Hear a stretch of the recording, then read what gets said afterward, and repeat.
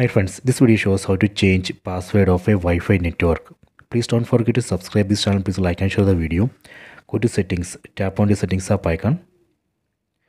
Then go to Wi-Fi, tap here. In this screen, we can set the Wi-Fi network which we are using. So here I am using this Wi-Fi 2025. Tap on this Wi-Fi 2025.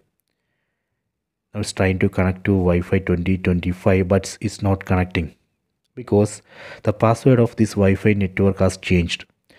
So I will show you how we can update new password here. Tap on this icon on the right side. Then here you can see the password. Just tap here, then tap enter the screen lock password. Now we can see the current password here, but this password has changed. But this phone is not providing any option to update the password here. So I will show you how to update. First we have to forget this network. Tap on forget this network, then tap on forget.